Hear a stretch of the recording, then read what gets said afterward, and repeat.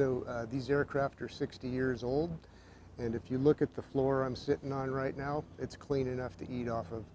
If you look at the engine decks, those engine decks are clean enough to eat off.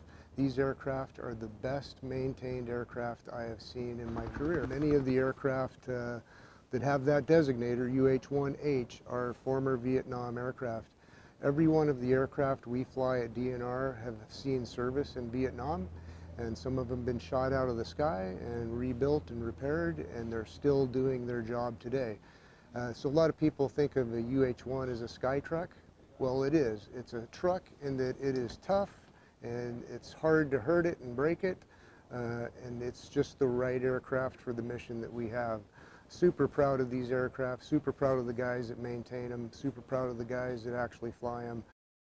Our agency who are working to make sure this equipment, our air assets, are strong and safe throughout the year are absolutely critical, and it's thanks to the people who are here in this meeting right now, as well as the people who work in this facility every single day to get our air assets ready for the season.